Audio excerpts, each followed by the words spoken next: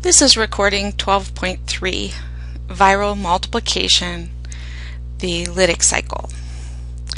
So remember that because viruses aren't technically living, we talk about them reproducing technically as multiplying or replicating. So when viruses enter into their host, they carry with them very few genes, very few proteins, and all the other proteins are going to come from their host.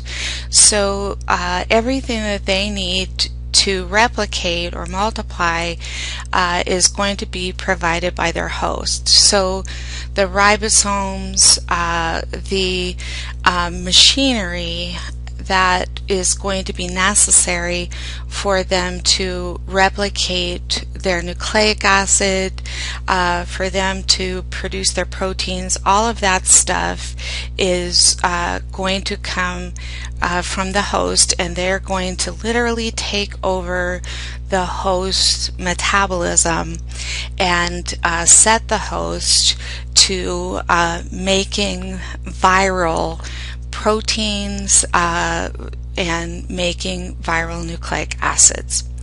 So virion is the term that is used for a complete virus that is capable of infection. So when we think of viral multiplication, the complete start to finish is designed to make sure that the process is going to result in new virions being made that are going to be capable of going out and infecting new host cells. So we're going to talk here first of all about the lytic cycle, and the lytic cycle is how bacteriophages infect and multiply within bacterial hosts. So this cycle that we're going to talk about is what was first understood in the T-even bacteriophages. T-even bacteriophages infect E. coli. And just like E. coli was the most understood, or is the most understood of the bacteria, the T-even bacteriophages are the most understood viruses. But the other bacteriophages replicate in the same manner, or at least most of them do. So the lytic cycle is going to happen in a similar way, whether you're talking about the T-even phages or any other phage that would be infecting, like Staph aureus or any other bacteria. So the lytic cycle begins with attachment, and attachment is a random collision, occurs via a random collision. So this T-even phage randomly comes in contact with this phage, and randomly collides with the host. So there's no way that this virus can seek out a host, and so it just happens to bump into its host, and because it has those proteins that allows it to attach in a shape-specific manner. It attaches on to its host the way a key fits into its own lock. So it attaches on. I have in your notes there adsorption, but it should be absorb. Most people say attachment in any case, especially when we're talking about the lytic cycle. So in the case of T-even phages, it's going to be the tail and the tail fibers that connect, but it can be the capsid here that connects onto the cell wall. So the attachment is going to be to the cell wall. In some instances, it can connect on to the flagella of the bacterium, or it could be to the fimbriae of the bacterium. But these attachment sites are going to be shape specific, and when the phage connects, it has on the tail and tail fibers or on the capsid, it has a little bit of phage lysozyme. Now remember that that lysozyme causes destruction of the cell wall. So in a very local spot, that cell wall will degrade away, and there will be a little bit of, there'll be a little hole there. So step 2 in the cycle is penetration. So this phage is going to inject its nucleic acid into the host, and it works just like a syringe. So the capsid, the tail and the tail fibers at this point have completed their function. The only thing that's going to go into the host is the nucleic acid. So once inside, biosynthesis begins. Biosynthesis is a manufacturing process. So the phage breaks down the host's chromosome, and now the host can't do anything for itself, and instead the phage sets the host up to doing phage things. So the host starts manufacturing phage components. So the nucleic acid of the phage is made first, and then the capsid is made, and if as in this case, if the phage has tail and tail fibers, those are made last. And a very important thing, the damage to the host cell wall is fixed as well.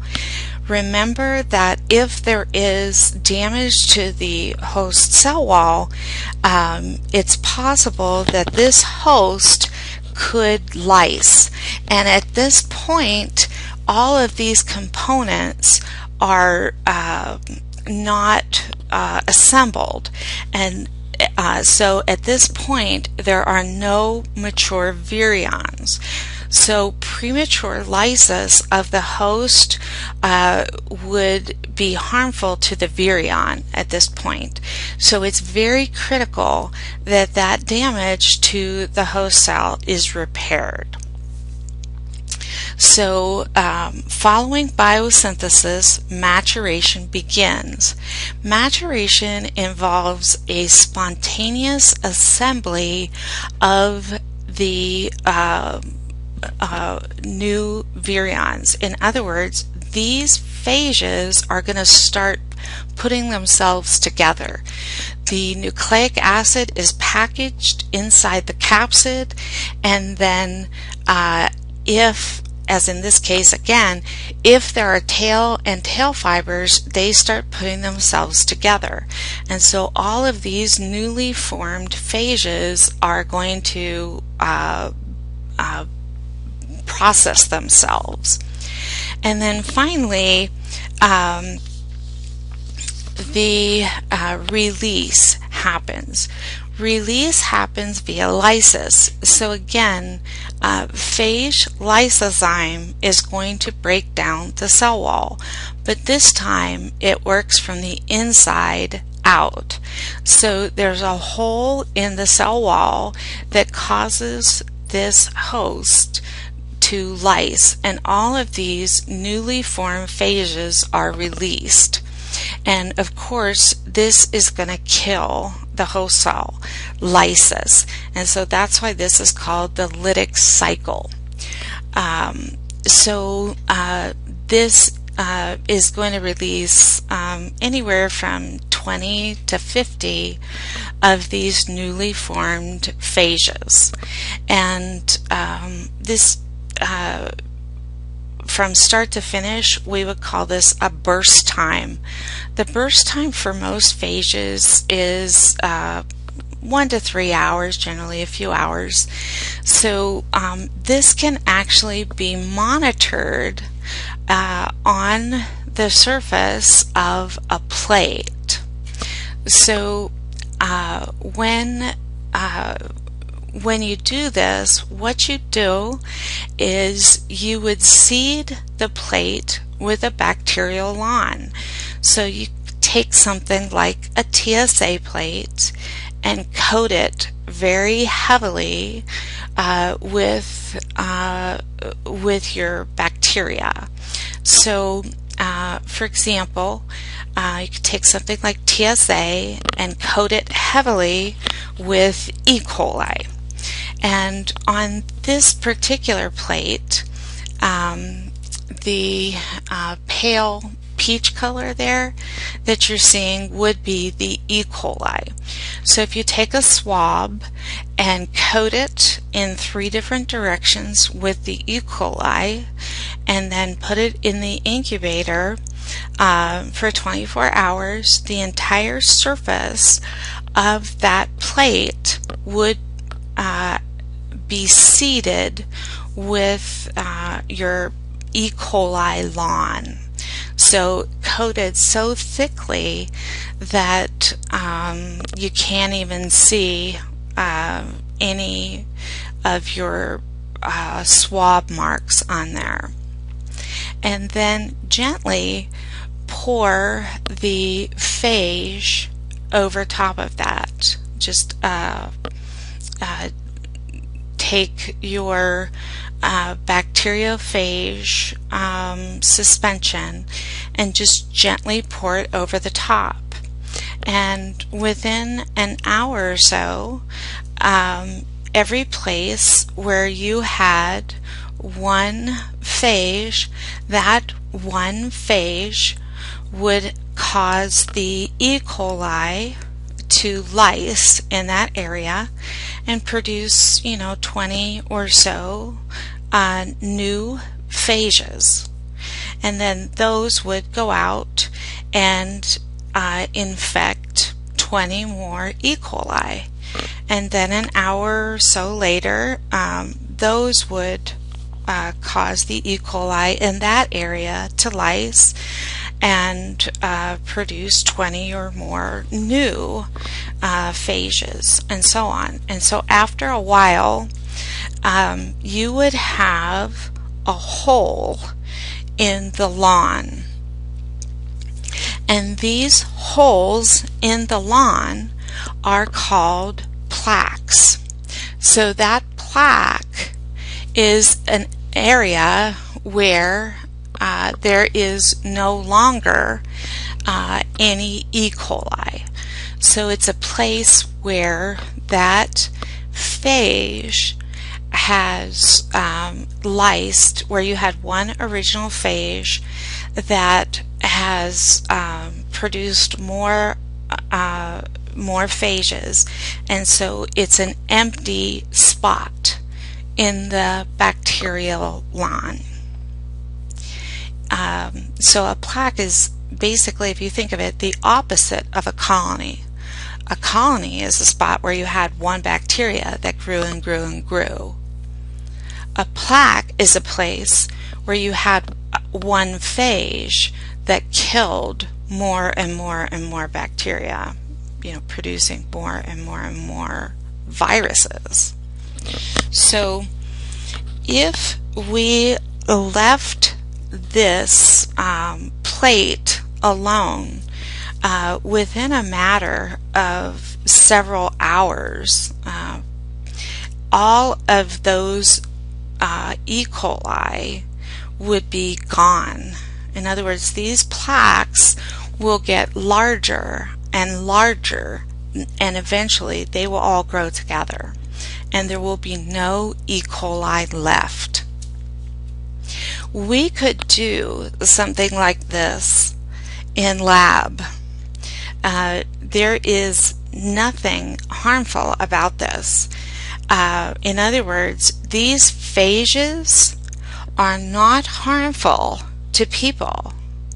We do not have the receptor sites, and that's something to keep in mind.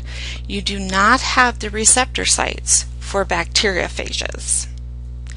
So any phage, any bacteriophage, any virus that's infecting a bacterium is never going to infect you. The reason we don't do this in lab is it is very time sensitive. So if you're not there at the appropriate time to look at the plaques, they are all gone.